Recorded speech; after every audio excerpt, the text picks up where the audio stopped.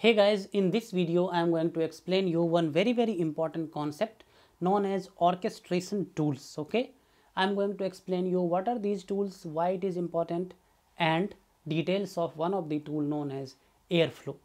Let's see the details, guys. We are going to understand what are the basics of orchestration in the world of computer science. Okay, then we are going to understand some basics of Airflow. Now you would have heard something known as ML flow and something known as Kuber flow. If you understand one of these, others you can easily understand. Okay, so we will understand Airflow. Then I'm going to explain you very important concepts in Airflow known as DAGs and tasks.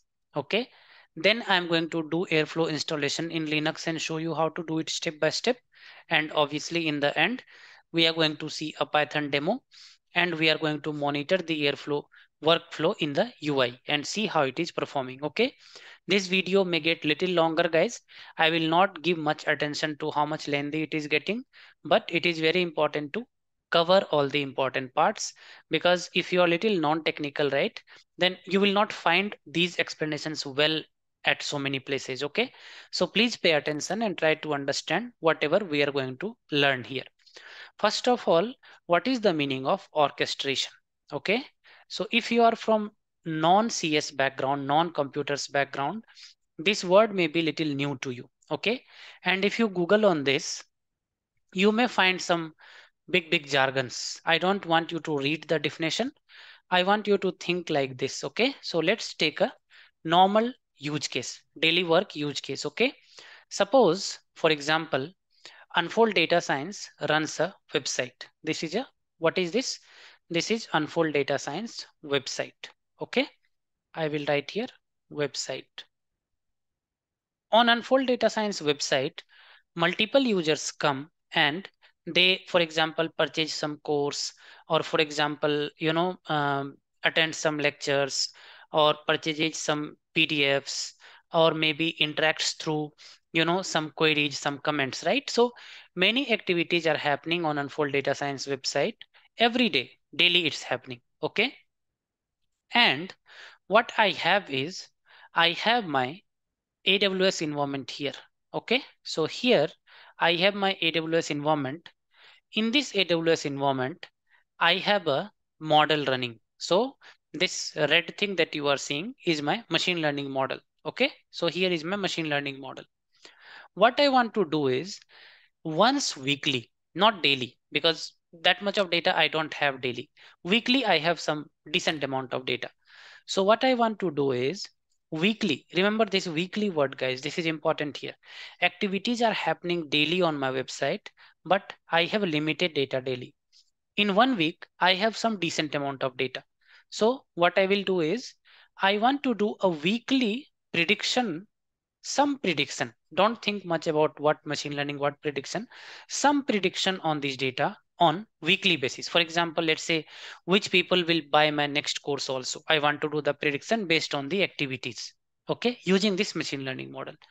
But this data transfer I want to do weekly. So I'm writing here weekly data moves. Where from where data moves? My Unfold Data Science website database. So data moves from website database. Website database can be a SQL Server or something to S3. Okay, Amazon S3. Here I have a S3 also. Okay, so this activity is happening how? This activity is happening weekly. Okay, once in a week, data comes and goes where? Goes to S3. This is my task one. What is my task one? My task one is every week on, let's say, Sunday 4 p.m., take all the data on the website and move it to Amazon S3, my bucket. This is my task one. Now, what I want to do is I want to make the prediction on this newly come data. And this becomes my task two. Okay. So what I want to do? I want to do prediction on the new data, weekly data. This becomes my task two. And once the prediction happens, then using another AWS service, let's say maybe SNS or something, I want to get an alert. I'll just write here alert. Okay, alert. So when the prediction happens, I want to receive alert in my email. So here is my email. Once the prediction happens, I should receive alert. So this becomes my task 3. How many tasks are happening here, guys? 3 different tasks. What is the first task? Every week, Sunday 4 p.m., copy the data from Aman's website database to Amazon S3. At the moment data is copied completely, go ahead and do the prediction using Amazon SageMaker. That is your task 2. What is the task 3? Once the prediction happens, let's say the prediction file sits again in S3, for example, then send an alert to Aman in email that, hey, your weekly prediction has happened. That is your task 3. Okay.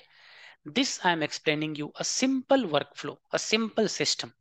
But imagine big, complex systems in industry, guys, where multiple systems are interacting with each other, talking to each other, and running many and many data migrations, data pipelines, model predictions, retraining, fetching the new data, real-time monitoring, taking care of model drift, taking care of hundred of the things, right? So understand how complex this entire system will become. Now, I have spoken just 3 tasks. The example I gave you, understand how many tasks will be there and how difficult it will be to manage it manually. So how it can be manually managed, just to understand, somebody will come here and run a script that pushes my data to S3. Somebody will come and trigger the machine learning model that does my prediction. Somebody will come and trigger the email alert that does my email alerting. But every time I say somebody will do, that is a manual effort. Okay. Every time I'm saying somebody will come and do, that is a manual effort. And remember, people always make mistake when they do task manually. Computers don't make mistake. If you set the things right, computers don't make mistake. Okay. And that process is called automation. So what if I automate all these things together? There is no manual intervention. So suppose something happens, I will go to what is that something, and task 1, task 2, and task 3 runs without any manual intervention. So less chances of error, less headache for developers, less headache for the industry and work, because everything is automated. Why I took so much of time to explain this concept is, this entire concept is known as concept of orchestration in the world of computer science. Okay. Let me take you to simple definition where I told you jargons will be used. Then you will be able to relate. See here, I have searched in Google orchestration tools or orchestration. Okay. And here, if I go to any one definition, right? For example, this definition. Orchestration is the automated configuration, management, and coordination of computer systems, applications, and services. Just remember one thing. What is orchestration? Orchestration is nothing but automation of your task. So when you run a data pipeline, when you run a machine learning pipeline, you want to automate everything. You don't want manual intervention. And that entire concept and that entire process is called orchestration, and the tools that help you to do that is known as orchestration tools. One such tool is Apache Airflow. Okay, that we are going to learn in detail in this tutorial. Apache Airflow was built by Airbnb. So if some of you know Airbnb, Apache Airflow was built by Airbnb, and then it was given to open source community, and since then it is open source, free to use. Okay, so what are some good things about Apache Airflow and why it is so popular? It's very easy to use. Okay, I will just write here. It's very easy to use. It gives you an UI to monitor your job or workflow, and it's pluggable to many different environments. You can plug in many things in the Apache Airflow. Okay, so plugin is easy. Plugin easy. I will just write here. So if you understand Apache Airflow, then it will be very easy for you to understand MLflow. Just slight machine learning flavor is there. Apache Airflow also can run your models, no problem. And Kubeflow also more or less same. Okay. So coming back to tasks and tags, right? So let us understand little more details of what is Apache Airflow. DAGs and tasks. Okay. So first of all, I will explain you using our Amazon S3 definition only. How many tasks we have here? understand guys, first task is moving your data from my website database to S3. That is your task 1. So I will write here task 1. Okay, task 1. Once the data is available in S3, then what should happen? Machine learning model prediction should run, right? I will write here task 2. So first task 1 will run, then task 2 will run. And what is my task 3? Task 3 is to send the email to me when my prediction is done. Okay. So there are 3 tasks. Okay.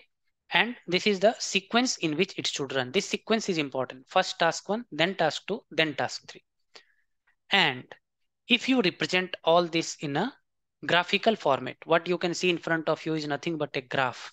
Then this is known as DAG, directed, I think, or direct. We will check that. Directed acyclic graph. Okay.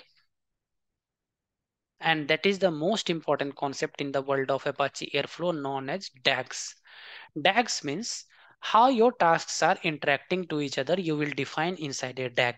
What is a task? Task is nothing but smaller unit of work in your entire DAG or entire workflow, you can say. So again, what is the concept of DAG and what is the concept of task? DAG is nothing but a graph. For example, this simple graph you can see, which tells, okay, first task 1 will run, then task 2, then task 3. And what are tasks? Individual unit of works. Okay. I want to cover few more details before we go into installation of Apache Airflow. Okay, because it will be easier for you to understand. So DAGs and tasks we covered. Then one important thing is dependencies. Okay, so dependencies. Dependencies means which tasks should run after which. For example, here, if I try to run task 2 before task 1, then new data is not available. Why I will want to run my machine learning model on the old data, right? I don't want to do that. So I'm saying task 2 is dependent on task 1. Suppose task 1 fails for some reason, then task 2 will not run. It is not needed, right? Suppose here, for some reason, my data does not get copied to S3. Then why I want to do the prediction? I don't have the new data, right? So I will say task 2 need not run if task 1 fails. Similarly, task 3 need not run if task 2 fails. So that concept is known as dependencies. Okay. Another concept, one important concept is called scheduler. Scheduler is nothing but, something in the architecture of Airflow that sends your tasks to workers. Workers means where it gets executed. So for example, here, how many tasks we have? 1 task, 2 tasks, 3 tasks. All these tasks one by one will get submitted to the worker for the execution. So that is what scheduler does. Okay. And there is a database, internal database, that will store all the tasks and metadata details of your Airflow components. And UI we will anyway see now. Okay. So I will just revise one more time before we go on to the coding part and installation part. Orchestration tools, automation of a larger workflow to make developers, programmers' life easy and bring down the manual dependencies on complex tasks. Okay. Airflow, one orchestration tool. DAG, group of tasks with instructions on which tasks should come first, which tasks should come later. And dependencies and scheduler is just to say which will be executed first, which after that. DB is needed to store all the information for metadata. Okay. Having said all these theory, guys, it's always good to see in the practice. Let's go ahead and I will go inside my Linux box here. I'm inside my Linux box. Let me open this. And what I will do is I will go to Airflow page only. I mean Airflow documentation, and I will take all the commands from here only. Okay. So quick start, I'm in Apache Airflow quick start if you see. So first of all, what we need to do is we need to just give a home directory for Airflow. I will go here and I will say export Airflow home and a home directory. So let me go here, run this command. So now this will become my Airflow home directory. Okay, for installation. Let me go here and specify a Airflow version that I want to install, because sometimes I don't want to install older version because my Python is new. Okay. Airflow version I installed. Python version from my system it is taking, which is 3.10 in my case. And so what it will do is, see, this code is a beautiful piece of code. It will just extract my Python version. So mine is Python 3. So Python command it will not take. Let me give here Python 3. Python 3. And if you want to see what is in that variable, right? My Python version will come in that Python version. Okay, 3.10. Now what will happen is Airflow will, this command, the next command which I'm going to give, it will just fetch the correct version of Airflow from the GitHub, and then it will install it. Just one by one command I'm running, guys. So nothing fancy I'm doing here.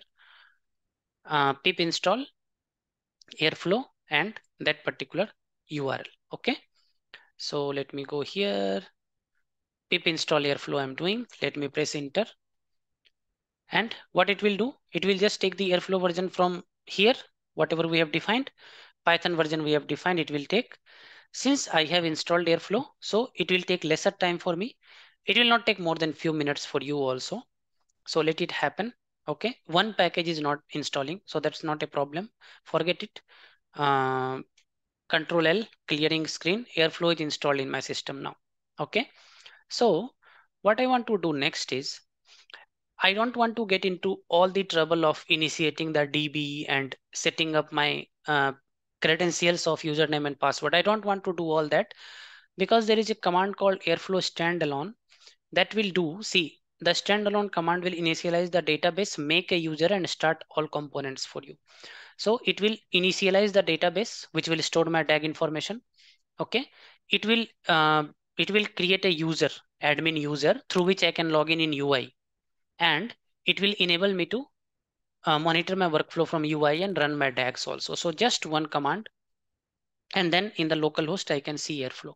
I mean in the UI. So I will just here and say Airflow standalone and enter. Okay. At the moment you do this, what is happening in background is one user is getting created, one user is getting created, and your UI will become ready. Your example tags which this will give, Airflow will give, those will become visible in the UI. Just wait for a moment.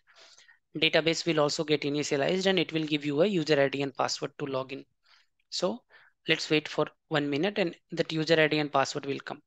So if you see here, Airflow got started. Okay, and it should be available on localhost 8080. So it will come now. See here, listening on. If you see this line, right, listening on localhost 8080. So if I go and access localhost 8080, I'll be able to see Airflow UI. So here, if you notice here, login with username, admin, and password. This, it gave me a username and password. Okay, so I will log in with this password. So let me go to my Mozilla Firefox again, and let me open my localhost 8080, because that is where my Airflow is running. Okay, so localhost 8080, Airflow is running here. It should ask me credentials. So user ID is admin, password I will copy from there. Just a moment. But I think since I logged in before, it is directly taking me to login page. For you guys, what will happen is you have to copy this user ID and password. So for example, okay, it went. So there was a user ID and password. You can take the cursor back and see that it will show you a user ID and password. Copy that username and password, give, and then you will come to this page. Now, one important thing is, once you come to this page, what is being shown to you is some of the example DAGs. Okay, some of the example DAGs that is Airflow is giving you by default. Apart from this DAG, apart from Airflow tutorial DAG, all the DAGs are example. This is the one I was just preparing for this video, so I ran this DAG. Forget this first DAG. Okay, all the other DAGs are given to you by Airflow as an example DAG to practice. Okay, so for example, how to see DAG list. So I will go here, and I will open, I will go here, and for one moment, I will stop the server, and I want to show you the DAGs list.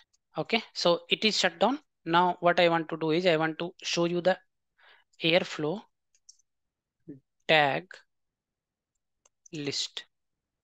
DAG or DAGs, I'm not sure, maybe DAGs. DAG list, DAGs list. Okay, let me try. Airflow DAGs list. Yeah. So what it will show you is all the example tags that Airflow gave you. Okay, because till now we don't have any of our own tag there, just the example tag. So where are my example tags? If you see here, user local bin Python, Airflow example tags tutorial, example tags. What I'm going to do now is I'm going to move to this directory first, cd, this Airflow directly. I will go to directory and I will create one of my tag and put it there. Okay, just pay attention guys what I'm doing here. I'm going to this directory and if I do a ll write, it will show me all the tags. Um, uh, where are my tags actually? ll web server config, login config, provide info. Okay, example tags folder. Okay, I forgot to go inside example tags. No problem. cd example tags and here you can see all the example tags. So these are the tags that we're showing you in the UI. So what I'm going to now do now is I'm going to create one of my tag and put it here. In that way, you will understand very clearly how tags work. Okay, please pay attention to this Python code here that is written. Okay, only few lines, but important to understand. Don't look at any other files because these are just I have put in one folder. Okay. From Airflow import tag, I will explain you each line here. From Airflow import tag, Airflow is a package, from that you are importing tag. From Airflow operator, bash operator, import bash operator. Bash operator means suppose some command I want to run in Unix box or Linux machine, for example, echo something. Okay, and from the operator, you remember the operator will run. You want some task to execute that will be executed inside that operator. So two types of operator I'm importing: bash operator to execute Linux commands, Python operator to execute Python commands. Okay, I'm writing a Python function here, print world. Just I'm saying print world. Okay, then I'm coming here and I'm saying default args format DAG. So who is the owner of the DAG? Unfold DS. What is the start time? 2023 6/1 anytime. What is the retry delay? So that is nothing but some settings of how you want to retry and how when you want to run. So whatever date you give here, that time DAG will start running automatically because this is all is automation, right? And this is most important part of your script. Line number 20 to whatever I'm highlighting here. What you are saying with DAG Airflow tutorial V0, I will say V02 because V01 I already created. Okay, with DAG Airflow tutorial, this is name of my DAG. Default argument is what I have defined here. Schedule interval is something to do with my interval when I want to run it as DAG. And then I am defining three things here. If you see bash operator, I am using and defining two things. In one, I am just saying echo hello. In second, I'm saying sleep 5. So, and in third, I'm calling this Python function. I will explain you one more time in the notebook what I'm trying to do, okay? It will be easy for you to understand. If you remember, I was explaining you three tasks. Task 1, task 2, and task 3, right? In my current DAG, my task 1 is a Linux task. My task 2 is a Linux task. And my task 3 is a Python task, okay? If you compare with Amazon S3 example, this task 1 can be a SQL script, right? This task 2 can be a, let's say, Python script to move, to predict, okay? And this can be a different kind of script, maybe a Python, maybe some other language, okay? So here, my task 1 is a Linux script. My task 2 is also a Linux script. My task 3 is a Python script. What is happening in my task 1? I am simply saying echo hello. I want to just print hello. And then I want system to sleep for 5 seconds. So I'm saying sleep 5. And then I want to print in Python, print world. Okay. So if you come to my script, right, you will see that you will see that there are three things happening here. Print hello is one bash operator thing happening, which will run in Linux bash. What is the command? Echo hello. What is the task 2? Sleep. Sleep is happening where? In Linux, so bash operator. What is the bash command? Sleep 5. So 5 seconds it will sleep. Third, print world. Where it will run? In Python. So Python operator. What is Python callable? Print world. What is print world? My Python function. I have written most simple workflow that you can imagine. Production workflow will not be this simple. Multiple things will be calling each other. Okay. And here, this is the sequence. Line number 34 is pretty important, guys. As I was telling you, what you want to run first, what you want to run next. So first I want to run print world, then sleep, and then print world. Print hello, then print sleep, then print world. This sequence, okay? So this is my task 1, then task 2, and then task 3. This is my definition of DAG and my DAG file. So what I'm going to do, I'm going to copy this entire thing and place in example DAGs folder. Now, in real world, you will not place in example DAGs folder in production scenario. You will have your own DAGs folder. But here for demonstration purpose, let me put in that folder one of my DAG. So copy, go to command line, and I'm inside example DAG. So I will create a file vi aman dag.py. Okay. And I will say insert, and I will paste my code here. Okay, my code is pasted. Escape :wq just to test if it is what I was expecting. So this is what I was expecting. This is my DAG file. Okay. Now this is my DAG file, which is inside example DAG. So if I restart Airflow again, then it should come in the UI. Let's see that.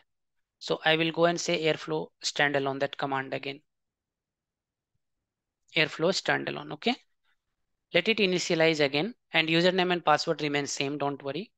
We will go and run that DAG, and I will show you how automatically it is running all the tasks that has been given without any user intervention. If you set the time, it will run in that time. Okay. It will, if you set the frequency, it will run in that frequency. So let it start.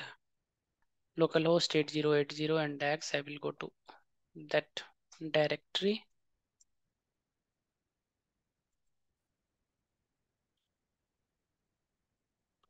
That URL.